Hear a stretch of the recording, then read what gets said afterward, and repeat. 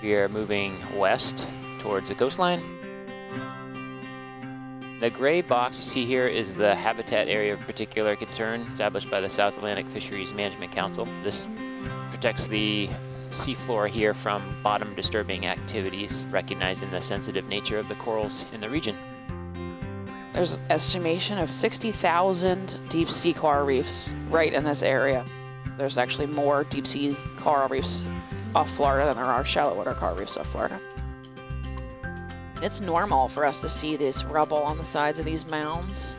These mounds are made through hundreds of thousands of years of coral growing and then the base of that coral dying and filling in with sediment. And then over time, it can grow up to 300 meters tall.